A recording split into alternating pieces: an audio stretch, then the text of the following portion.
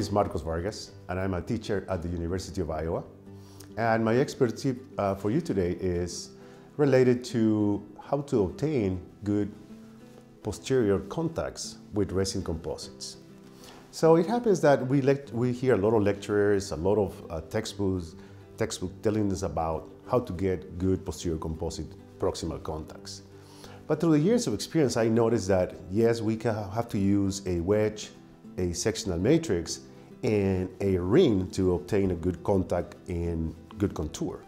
But even though sometimes we know that sometimes we can use all those tools, we get a light or sometimes an open proximal contact.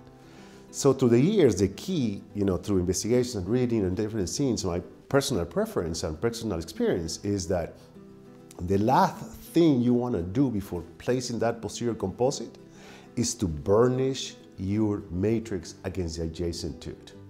Doesn't really matter if you're using a sectional matrix. Doesn't really matter if you're using a custom matrix or you're using a stock matrix in a Toffenmayer band. The last thing you want to do before putting that composite is burnish it. And not only burnish it, but I'm making sure that that proximal band is in contact with the adjacent to it. If that band is not in contact visually with adjacent to it, very likely you are going to get an open contact because the composite doesn't have the strength to push the matrix and obtain a good contact point like amalgam used to do.